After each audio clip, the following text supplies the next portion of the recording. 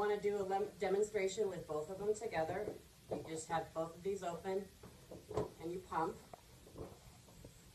And clearly you can see the healthy lung is in a lot better shape than the unhealthy lung.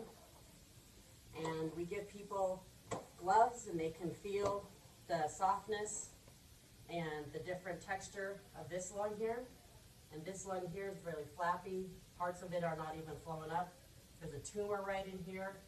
There's a mass right in here. And you can feel them. And it's really important to have people look at all of those pieces. If you turn this around and you turn this one around,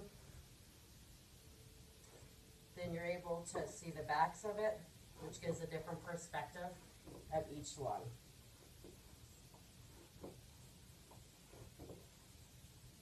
And if you let them deflate, you can shut this lung down and you can just